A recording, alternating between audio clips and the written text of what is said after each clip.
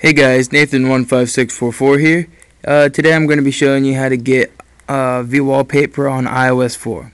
So over here I'm going to go in the General and About, and over here is my 4.0.2 firmware. Okay, this is my jailbroken iPod Touch 2nd generation. What you're going to need to do is go into Cydia, let Cydia load up. Okay, after Cydia has loaded, you're going to need to go into Source, Edit, Add, and add i.danstaface.net/deb. Okay? Now you're going to want to add that source. I'm not going to add it now because I have it. So go to Done. After it has refreshed the sources, go into the source now.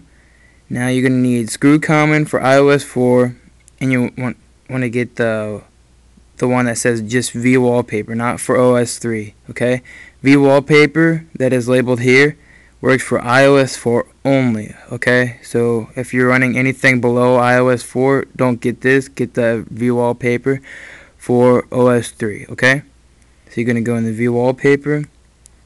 And I have it installed already, but you're just going to go to install and confirm. And for me, it rebooted my device, so you might need to do that.